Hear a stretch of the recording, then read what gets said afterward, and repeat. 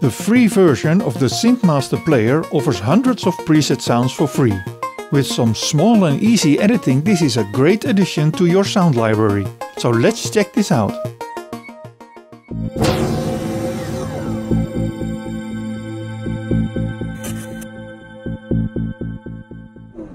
First, let me ask you to subscribe to our YouTube channel.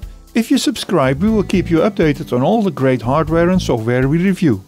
The free version of the SynthMaster Player is part of a big family of VST plugins that are available on their website. The free version has 550 presets to play with, but the version you can buy for €29 has 1800 sounds. These are both just preset players. If you want to have the whole synthesizer, you have to buy the big SynthMaster, which has won several music magazine prizes. To download the free version, all you have to do is go to the SynthMaster website, select the SynthMaster Player in the Products menu and click on the download for Windows or Mac. The download is available for Mac and Windows, and the Mac zip holds a PKG installer file and the Windows zip holds an exe installer. We installed the Windows version, and during installing you can choose which version you want to install. You can also choose the AAX version for Pro Tools or a VST2 version for another DAW.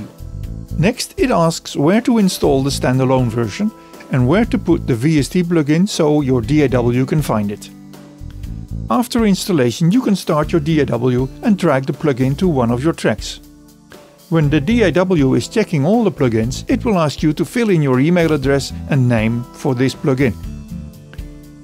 The first thing we see is the list of presets where you can select the instrument by its type in the first row, or by music style or by author. The last row is the list of sounds. So if you select bass in the first row, you will get a list of basses in the last row. A good suggestion is to change the look of this plugin to make it more readable. You have to right-click and select to change the global skin and select the SM800X with a bigger scale like 120. Now we get back to the presets. In the last list you see the preset sounds, and the first letters show you what kind of sound it will be. AR and ARP, for instance, stand for arpeggio style, and BA or BAS stand for bass, CH for chords, etc. Every preset has 8 controllers at the bottom where you can change the sound a bit. Many preset sounds also work with the XY pads. You can see the names of what it will affect at the bottom of the pad.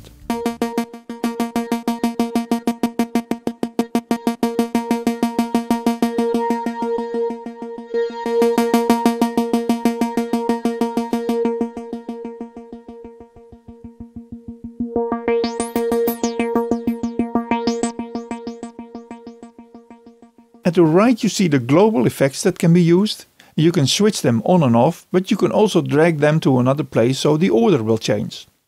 The same goes for the layer effects. At the top you can switch presets with the arrows or select the amount of voices, and you can change the velocity curve. Although you cannot really change the sounds a lot, this instrument is still worth downloading. The 550 sounds are all very good and very useful. And if you need more sounds, you can always buy the 1800 preset version for €29. Well, that's all I have to say about this SynthMaster Player. I will play some of the sounds now. More information and the link to the website can be found below this video. And don't forget to subscribe to this YouTube channel so we can keep you updated on all the great hardware and software we review. Now play!